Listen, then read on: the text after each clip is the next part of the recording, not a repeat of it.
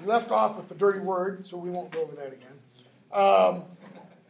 But we will pick up with Into Ashes and All My Lust on page 815. Right? This is Marvell's To His Coy Mistress. So he says, your quaint honor shall turn to dust. Honor and lust are both what? They're abstractions. They're not concrete physical things. Right? And I think because he says your quaint honor, and because of what he suggested the word quaint suggests, lust might suggest something else. Also might suggest something physical to match the quaint, if you will, his penis. Could be wrong, but I don't think so. And then you get one of the greatest couplets in English literature. The grave's a fine and private place, but none, I think, do there embrace. That's an example of understatement that we'll come up to in literary terms later. How is it understatement? If you were to write something like that, prosaically on a paper that you were writing for me, I would put off to the side one of my sarcastic comments. Duh. Why does nobody embrace in the grave? Because you're dead. Okay? So, now therefore. Why now therefore? Well, the first two stanzas are like premises. 1 + 1 equals. Now therefore. So the first one begins, had we but whirled enough in time. The second one begins, now I hear time's winged chariot. Now therefore. Let's what? While the youthful hue sits on thy skin like morning dew. What's the youthful hue that sits on her skin? Hue means complexion, appearance. So her complexion, her appearance, sits on her like morning dew. What happens to morning dew once the sun rises and gets hot? It evaporates. That's what's going to happen to that youthful hue. That skin that is now soft and supple and beautiful will do what? Get old and wrinkled, and she'll turn into a human Shar-Pei. You know what a Shar-Pei dog looks like. And while thy willing soul transpires at every pore with instant fires. Now, the speaker is assuming a little bit here. The speaker is essentially saying to her, like every quote-unquote pig man, my terms, has said to a woman, oh, come on, you want it. You want me. Her willing soul, he says, is doing what? Breathing out through her pores. Now, let us sport us while we may, and now like amorous birds of prey. Sport us. What do you mean? Well, what does every sport involve? Hold on, I gotta make sure. Football, baseball, basketball, soccer, hockey, ultimate frisbee, all involve what? If you're a participant in that, you say you do what? I play. It's play. Okay? I play football, basketball, soccer, what? Every freaking class. Let's play.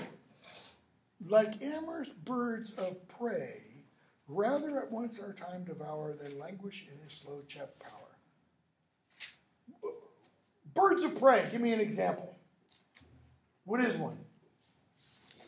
Eagle, hawk, falcon. Those are all birds of prey. Okay? They're not vultures.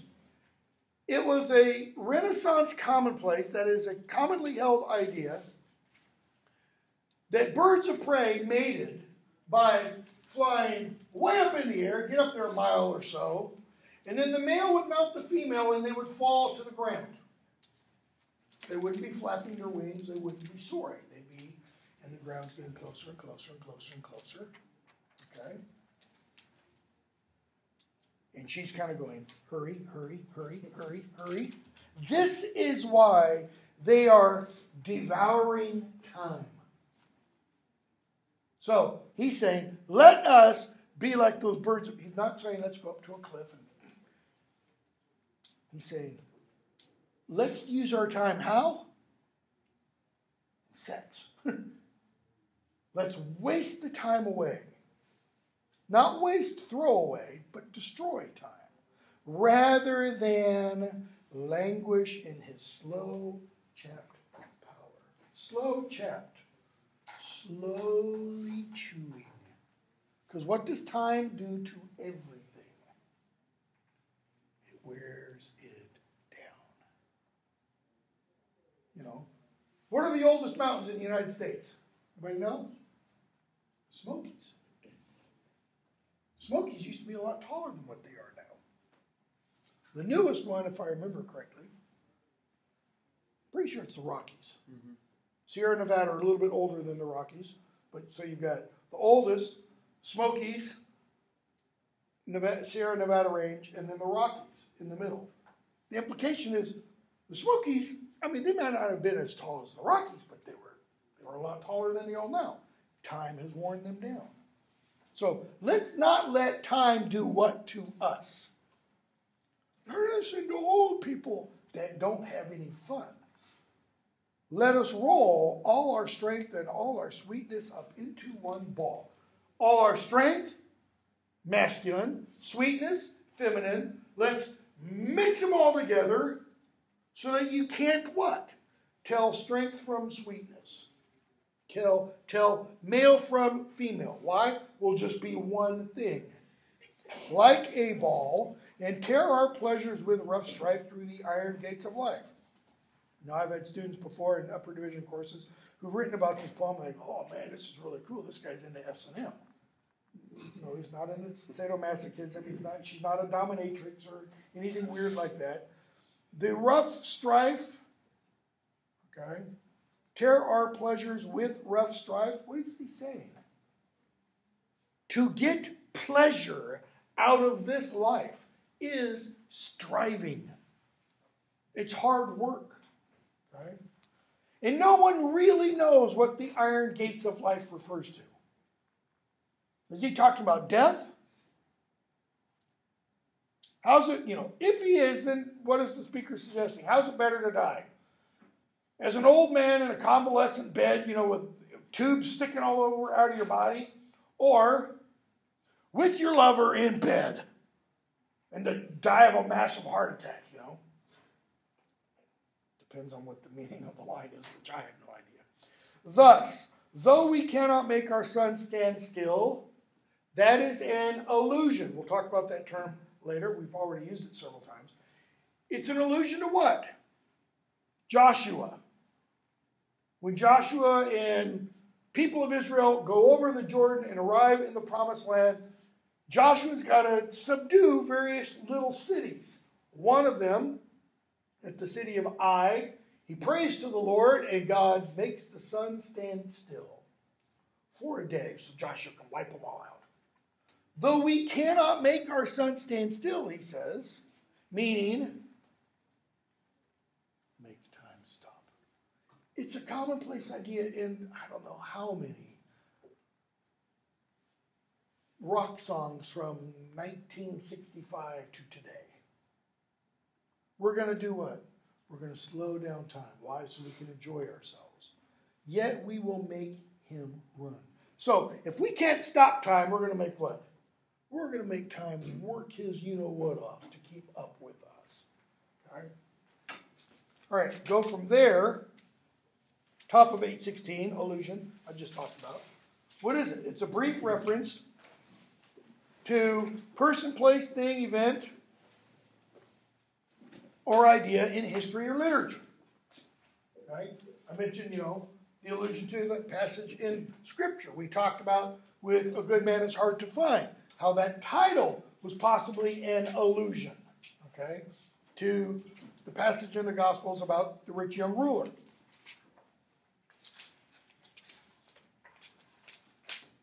Allusions can be strictly historical. If I were to say, I'll use this one. Bo Bergdahl is a Benedict Arnold. Okay, even if you don't know who Bo Bergdahl is, who's Benedict Arnold? or what was Benedict Arnold? Maybe you haven't been taught this, because history's not really taught. He was a traitor during the American Revolution. Okay? Bo Bergdahl was the American soldier serving in Afghanistan who one day just got up and walked off his post and got captured by the Taliban, held by the Taliban for 5 years. Obama traded him for 5 bad guys, and the Taliban just announced yesterday that the 5 bad guys had gone back and rejoined the Taliban. We were promised they wouldn't. Okay? So that's an illusion. You can have all kinds of illusions to historical, cultural, things, etc. Okay, go from there to,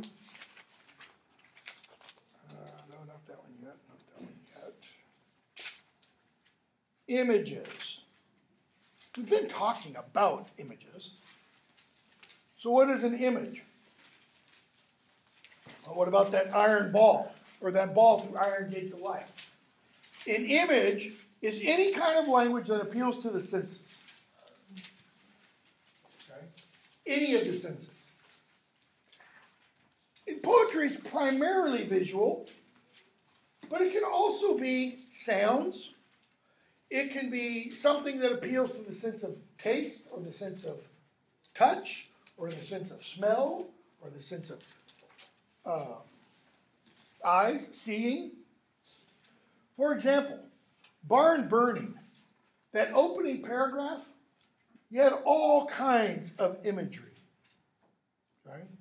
Some of it was visual, and some of the visual imagery was designed to stimulate other senses. For example, when Sardi saw on those cans of meat the fish, what did it do? Made him hungry. Okay, that's a kind of a taste image, as well as being a visual image. So, look very briefly, it's not on the syllabus, but look very briefly at Juan Carlos Williams' poem titled simply Poem.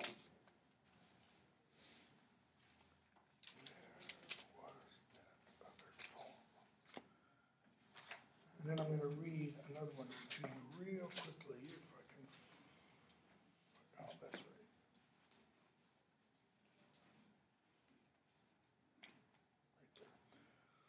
right. As the cat climbed over the top of the jam closet, first the right forefoot, carefully, then the hind stepped down into the pit of the empty flower pot. The entire poem is just an image of a cat stepping over something, right forepaw first, and down into a flower pot. Listen to this one.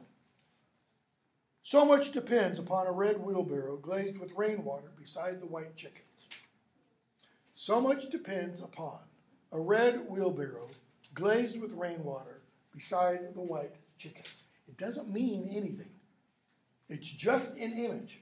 And you're going to go walk around today for maybe a couple hours. You're going to have that image of that damn chicken or wheelbarrow with glistening water on it by some white chickens.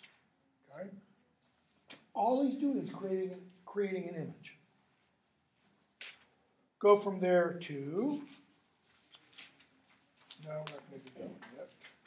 Figures of speech. We use them all the time, right? We see them in the press. Trump's a pig. That's figure of speech. That's the use of metaphor. Okay? So, figure of speech is saying one thing in terms of something else. So we don't just say, he's a genius. We say, he's an Einstein. Doesn't mean he is a literal, descendant. All right? They're designed to make things clear. They're not designed to, like parables seem to be, to make things unclear. So, two most commonly used, simile and metaphor. You've all been taught before what a simile is or what a metaphor is. Simile, comparison using words like, as, than, etc. Metaphor, comparison without those words. Little poem on page 867. I love this poem, but it's really weird. It's disgusting, actually. Margaret Atwood, you fit into me. You fit into me like a hook into an eye, a fish hook, an open eye. What's wrong with the image? Okay. Notice, you fit into me like a hook into an eye. Simile, okay, a fish hook, an open eye. Well, the hook and eye in the first two lines, what does that refer to? Does that refer to a literal fish hook and a human seeing eye? What's it refer to? Most of the men probably won't be familiar with, but most of you women might. You might have a dress that attaches in the back with what? A hook and an eye. Okay? The eye looks like this. You got thread sewn through here, it's got a big eye. And then on the other side, you've got a hook. This goes into that. The purpose of this is for this to attach to it. The purpose for this is to attach to that. You fit into me like a hook into an eye. That is, your purpose is to fit into me. And then we get the next stanza. Fish hook, an open eye. What does that completely do to the poem? Changes the meaning. Because fish hooks aren't supposed to be in eyes. Okay? Metaphor, we already talked about metaphor. Implied, next couple pages, implied metaphor, extended metaphor, controlling metaphor.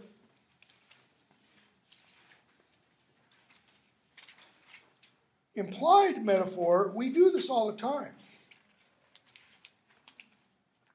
You could say, the example that's given there, bottom 868. You could say about somebody, he was a mule standing his ground, okay? Which means the man is a mule, X is Y. But to say he braved his refusal to leave, implies he's like a donkey, implies he is stubborn, okay? Look at the poem on page 762. This is in the for the discussion of extended metaphor, controlling metaphor. Extended metaphor or controlling metaphor, when you have a metaphor that goes all throughout the poem, that determines the poem. So, the poem Catch, page 762. What is this? This is a poet throwing a poem to a reader. Two boys, uncoached, are tossing a poem together. Overhand, underhand, backhand, sleight of hand, every hand. Teasing with attitudes, latitudes, interludes, altitudes. High, make him fly off the ground for it. Low, make him stoop. Make him scoop it up, make him as almost as possible miss it. Fast, let him stink from it. Now, fool him slowly. Anything, everything tricky, risky, nonchalant. Anything under the sun to outwit the prosy. Over the tree in the long, sweet cadence down. Over his head, make him scramble to pick up the meaning. And now, like a posy, a pretty one, plump in his hands. The speaker means a poem is like a game of catch. Do you want, in a game of catch, if you ever played catch when you were little, do you want to just stand there with the other person 10 feet away and throw it like that or throw it underhand and make it real easy? No. The idea is to, when you play catch, you're working on your catching skills. So you throw it hard, you throw it with some heat, you throw it outside to make them reach, you throw it up high to make them reach down there, go down low, maybe dive. A poem is the same. The poem should not always be pitched exactly the same. A poem should do what? It should make you work. It should make you stretch. Okay? So that's a controlling metaphor. Look at the poem on 869. This is one on the syllabus, so we'll do it now and won't do it later. The author to her book. Anne Bradstreet is the first American poet. Okay? lived in the 17th century.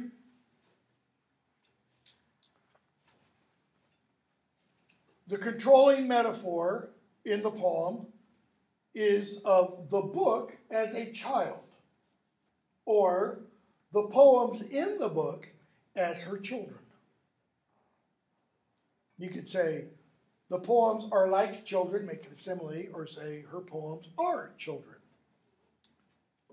In the context, the background is her brother-in-law visiting found a copy of her manuscript poetry.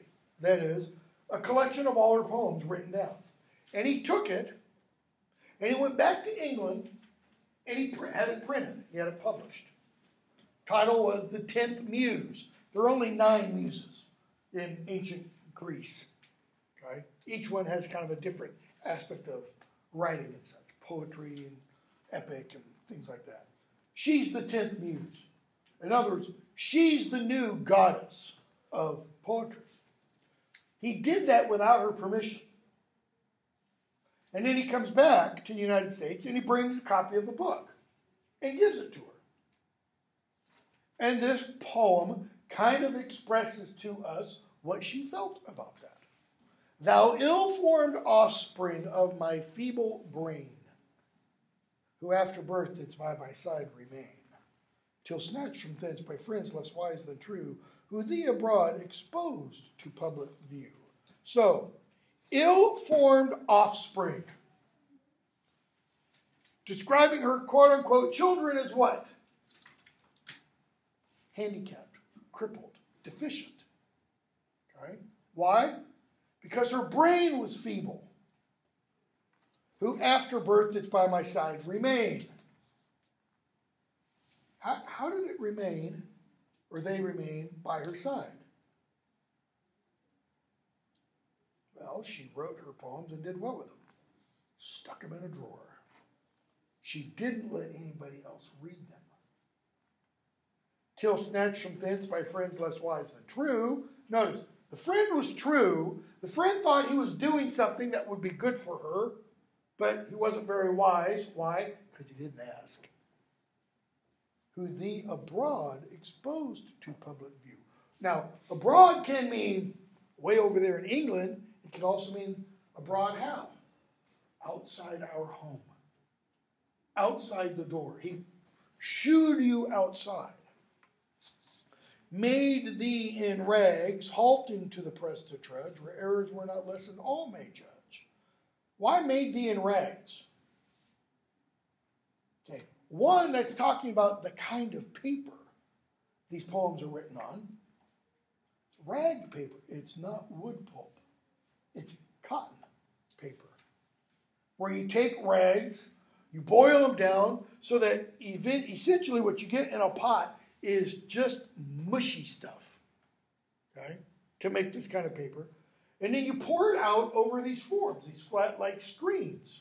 And you press it very tightly, and that produces rag, cotton, linen, paper. Okay? So he takes thee in rags, halting to the press to trudge. Why halting? Again, it's the kind of the crippled image. Where errors were not lessened, all may judge. At this point in time, when people would have stuff printed, errors often kind of crept into the printing. How so? They're not printing like on a computer, obviously. So you've got a desk like this, and it has a compartment up here. And here you have letter forms, A's, B's, C's, D's, etc. And up here you have those letter forms too. The letter forms down here are all small, what we call lowercase. The letters here are all capital, what we call uppercase. Lowercase because it's in the lower part of the cabinet. Uppercase because it was in the upper part of the cabinet. That's where we get those two terms from. Okay? So, she says, more errors crept into the printing as a result of this. How does that happen? Have you ever heard the phrase, mind your P's and Q's? What does P and Q stand for there? Printing. the letter P, right, and the letter Q. What's the difference between them?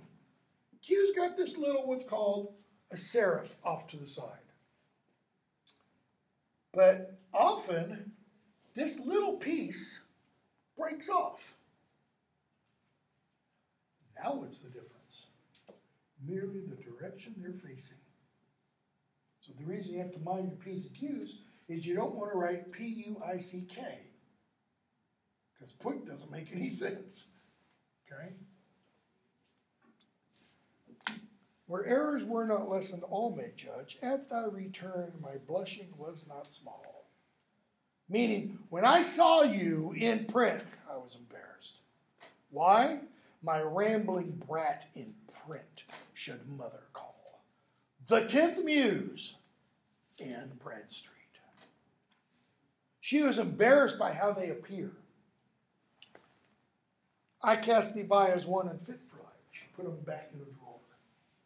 Or something like that. Thy visage was so irksome in my sight, yet being mine own, that is because you are my children, at length affection would thy blemishes amend if so I could. So I got a rag and I tried to clean your face.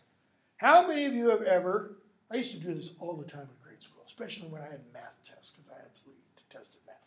How many of you have ever, in trying to make a correction on a paper, you erase, and the paper rips? That's what she's talking about. Being mine own, at length affection would thy blemishes amend, if so I could. I washed thy face, scrubbing, but more defects I saw, and rubbing off a spot still made a flaw. I stretched thy joints to make thee even feet. When I used the term earlier that they were cripple, this is why.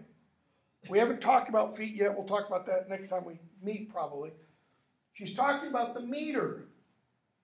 That is, the lines of poetry ought to have a certain number of syllables. Iambic pentameter meter has 5.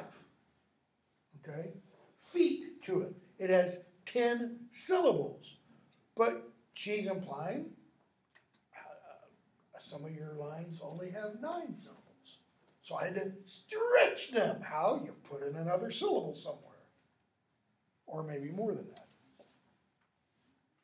Yet still thou runn'st more hobbling than is meet.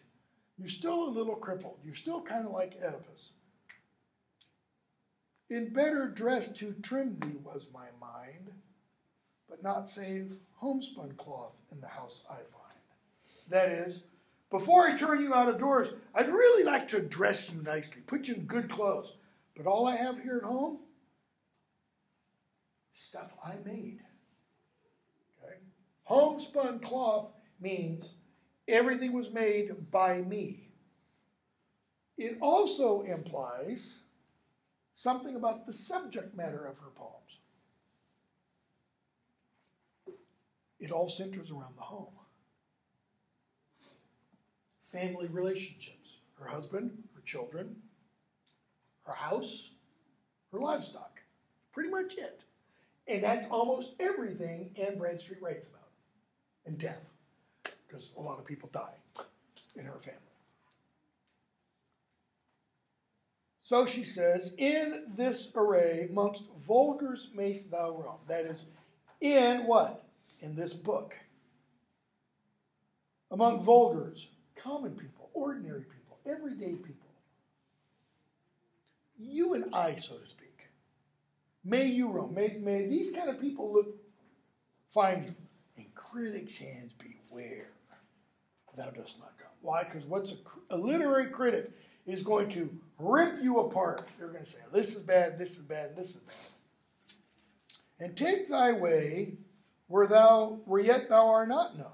And if for thy father ask, say thou hadst none. Why?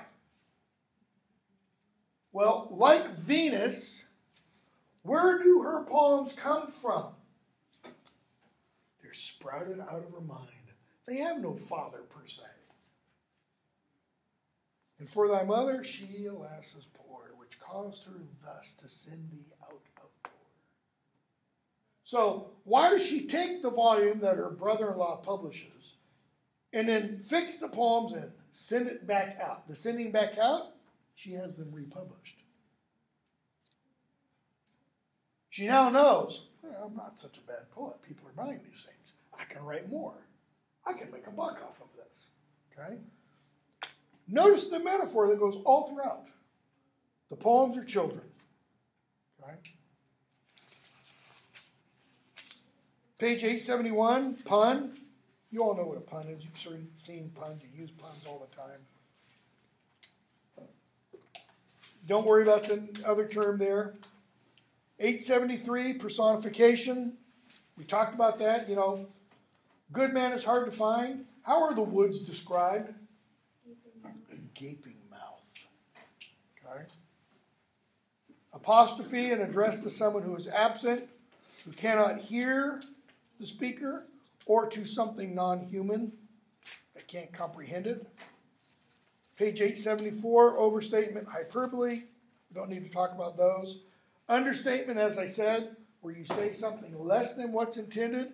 The grave's a fine and private place, but none, I think, do their embrace. Duh. Paradox, oxymoron. Statement that appears to be self-contradictory, but on closer inspection, turns out to make sense. The pen is mightier than the sword. Well, how is a pen mightier than the sword? What can you do with a pen that you can't do with a sword? Louder? Right? What else? Well, if you can write, what can you do? Express what? Ideas are far more dangerous than physical weapons. Which is why every totalitarian state tries to do what? Limit the ideas people can have. Yeah, they also take away the swords. Okay? Just go to China today. Go to China today, go to Beijing, try to get on Google and search for China is a totalitarian, despotic cesshole. And you're going to get a knock on the door. Okay? Oxymoron is a form of paradox that's greatly condensed. And you got some examples there. Sweet sorrow, silent scream, sad joy, cold fire, virgin mother. I mean, that's kind of the quintessential. How can you be a virgin and a mother? And then you have that little short poem there, The Unkindest Cut. Knives can harm you, heaven forbid. Axes may disarm you, kid. Guillotines are painful, but there's nothing like a paper cut. And if you've ever had a bad paper cut, you know it's true. Do guillotines hurt? What's a guillotine do? Cut your head off. No, it doesn't hurt because it's instantaneous. But a paper cut, sucker hurts for days. Right? Go from there to symbol, allegory, and irony. Chapter 27, page 888. Symbols we've talked about, something that represents or stands for something else. Right? You can have all different kinds of symbols. The next couple of pages are going to talk about literary symbols, conventional symbols, etc. You know, so what symbol, or what two symbols maybe, go with Valentine's Day? Hearts and flowers. Hearts and flowers. What kind of flowers? Roses. You got to be the right kind of flower. You know, has to be red roses too. There is actually a variety of black rose. You don't want to give that to your quote-unquote beloved on Valentine's Day because that's kind of, you know, it's the kiss of death. Okay? But hearts and roses. Look at the poem on 889. It's on the syllabus later, so we won't discuss it later. Robert Frost, Acquainted with the Night. Let's read through it and let's talk about symbols, not what they symbolize or represent, but just things that get used as symbols. I have been one acquainted with the night. I have walked out in rain and back in rain. I have outwalked the furthest city light. I have looked down the saddest city lane. I have passed by the watchman on his beat and dropped my eyes, unwilling to explain. I have stood still and stopped the sound of feet when far away an interrupted cry came over houses from another street, but not to call me back or say goodbye. And further still, at an unearthly height, one luminary clock against the sky proclaimed the time was neither wrong nor right. I have been one acquainted with the night. So what are some possible symbols? What one word gets repeated again and again and again? Night. Okay. What's another word that gets repeated? Rain. Walked. Look at the first stanza. 3 simple, short statements. Each one ends with a period. I have been one acquainted with the night. Look at the verb tense. Have been acquainted. That implies what? Is it solely used to? No, it's not. If it were solely used to, it would be I was one acquainted with the night. That is, started in the past, ended in the past. But I have been means it began in the past and it continues now. Okay? So I have been one acquainted with the night. What's it mean to be an acquaintance? Is an acquaintance a friend? No. It's somebody you've met, maybe more than once, but they're not somebody you would really rely on or trust on for something. So I have been one acquainted with the night. So if it's acquainted with the night isn't just the night, right? Because everybody is acquainted with the night. Everybody knows what the night is. So it must mean more than just darkness that comes at the end of the day. I have walked out in rain and back in rain. Now, rain here can be literal rain. Have you ever gone for a walk in the rain? I have. I have outwalked the furthest city light. Now, we're probably not talking, because of where Frost lived, we're not talking New England. We're not talking a large city. We're talking a small town. So the furthest city light is the last street light or the last house light in the town. So the speaker has walked from where the speaker lives out past that place and back. Light, by the way, is another image. I have looked down the saddest city lane. Notice, a fourth short declarative sentence. It ends right there. So the first stanza, 3 of those, the second stanza begins with that and then does what? With the next line and a half, or next 2 lines. You have a run-on line. That is, the idea doesn't finish at the end of the line, it runs to the next one. I have passed by the watchman on his beat and dropped my eyes. Pause. Unwilling to explain. Who's the watchman? Or what's the watchman? Cop. A cop on his beat. A cop walking his beat. His particular part of the town. So, he passed by the cop and did what? Looked down. Dropped my eyes, that is, doesn't look at the cop. Why? Unwilling to explain. Explain what? Louder. The 12 of pigs.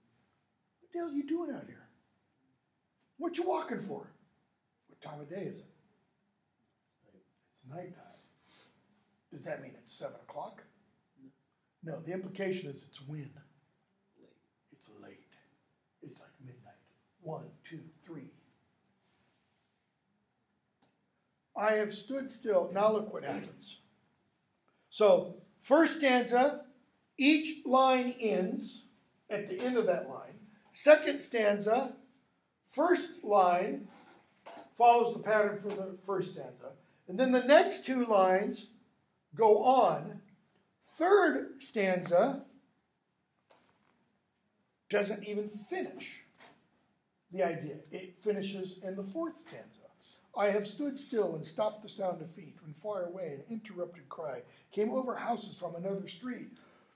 And then you pause. Okay? So, I've stood still and stopped the sound of feet. Whose? His. He's walking on along and he stops. Why does he stop? When far away an interrupted cry. Notice the cry gets stopped somehow. And what is the cry according to the speaker? The cry comes over houses from another street. Here's one street, here's row of houses, here's another street. The speaker's walking down one street. He hears a cry from the street next door and stops. And we have to go to the fourth stanza to find out why he stops. But not to call me back or say goodbye. What does that say about why the speaker is walking? Guilty? Guilty of what? What else could it be? If he stopped and says, but not to call me back or say goodbye, then what is the speaker telling us about what he is hoping that voice is calling for? Come back. Or goodbye. Well, what's the difference between come back and goodbye? Let me back up. Take come back out. Why would the voice, possibly from the other street, be calling out goodbye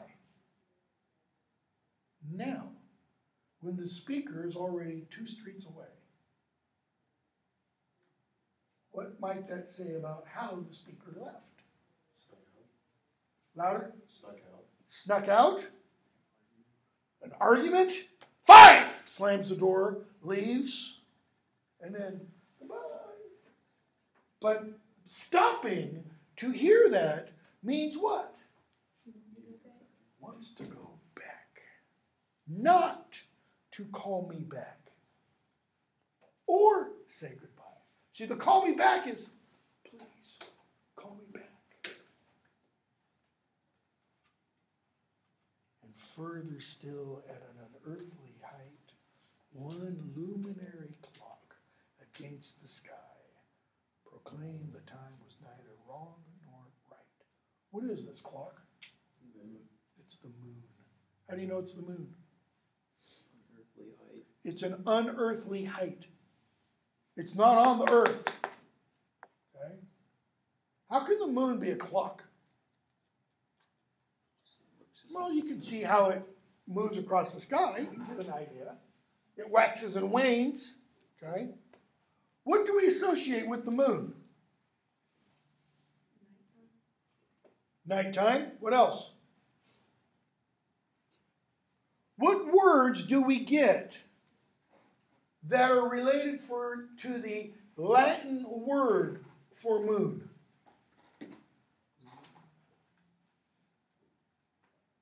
How many of you have read the Harry Potter novels? Or even some of them? Who becomes one of Harry's best friends? Beginning in book 5. Luna Lovegood. Luna. Lunar. The lunar cycle. What is lunacy? If someone is a lunatic, they're crazy. Why? Because they're under the influence of the moon. That's what that means. Okay? So, this luminary clock, luminary means it lights. Okay? Does what? It proclaims the time was neither not wrong nor right. The time for what? Because when you're saying the time is neither wrong nor right, you're implying it's a time for something. Leaving? Leaving how? Simply leaving wherever the voice was calling from? That kind of leaving? Or might the speaker be talking about some other kind of leaving? Like, come back. Louder. Like a relationship. Okay. What might the night be? Depression, death. Depression, which can lead to death. How?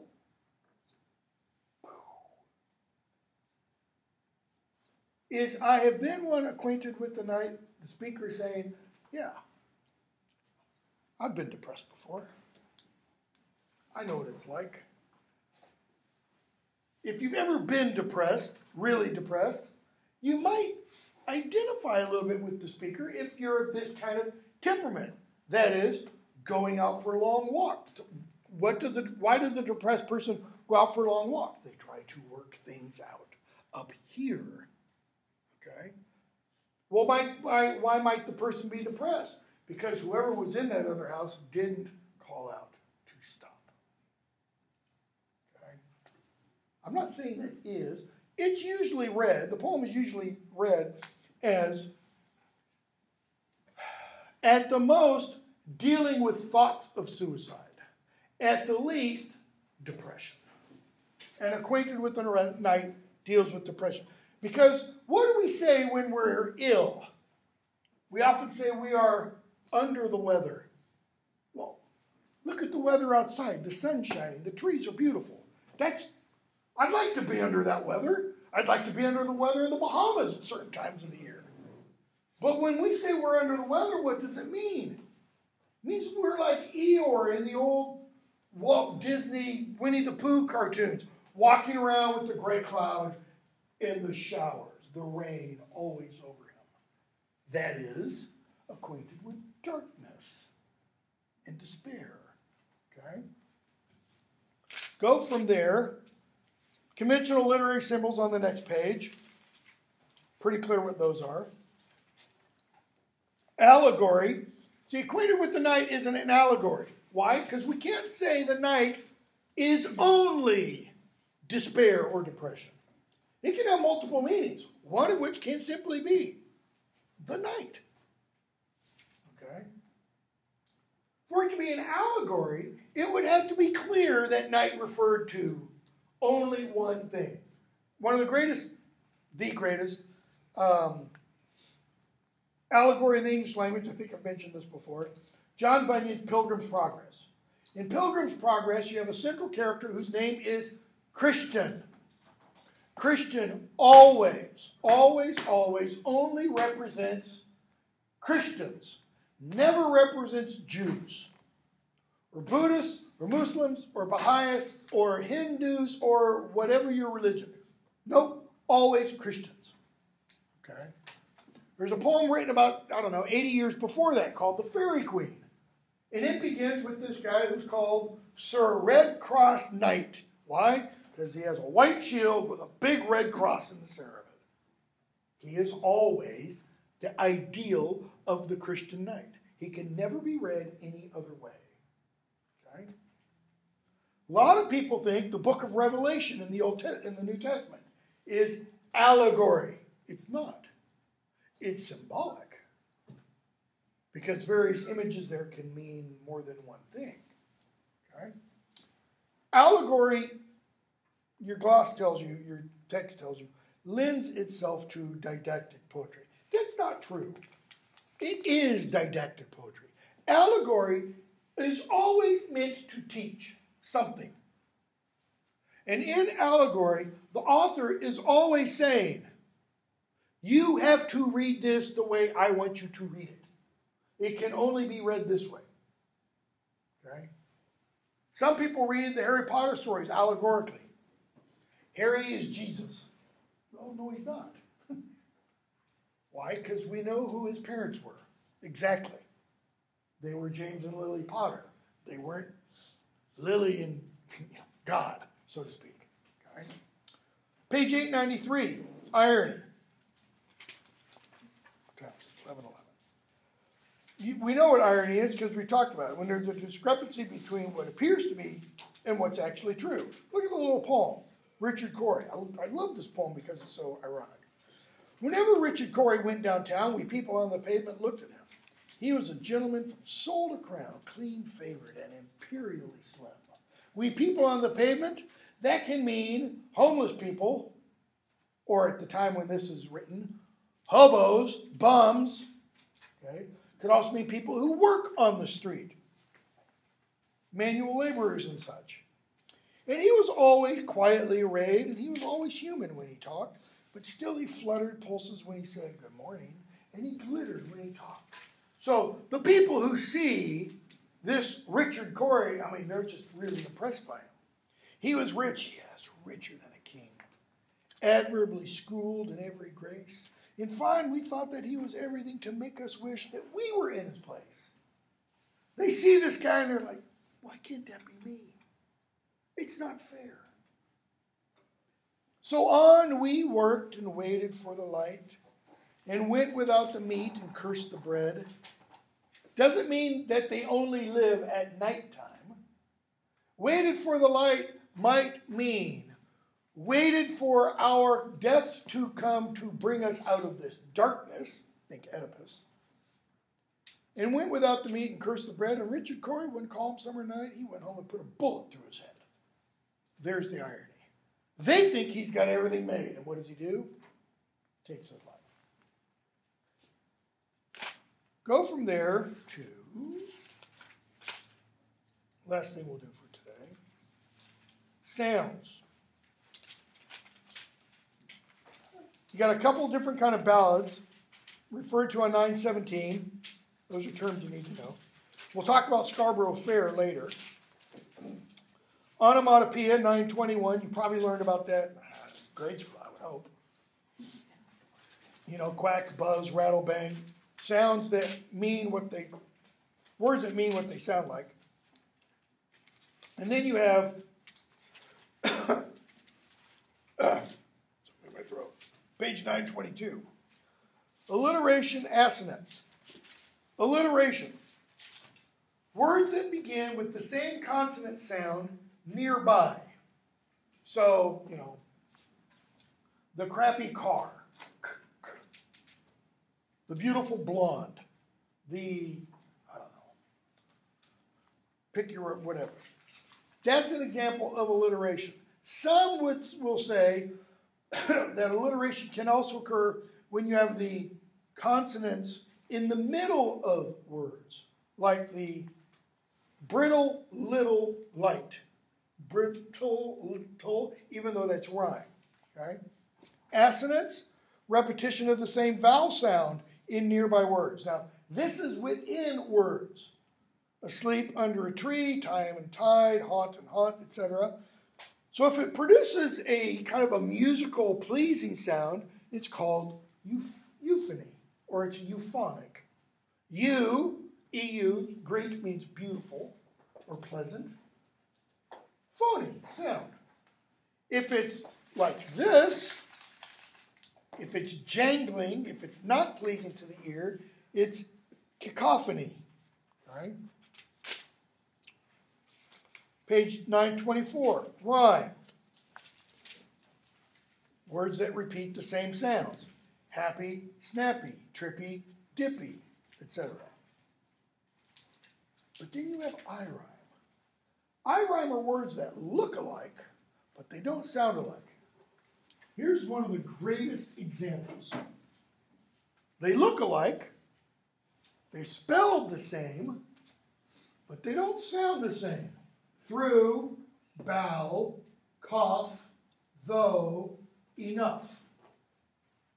How can O-U-G-H have all those different sounds? It's because of French, when it entered the English language in the Middle Ages. Okay, we'll stop that. Stop there. We will pick up when we next meet on page 927. It's probably going to be Monday.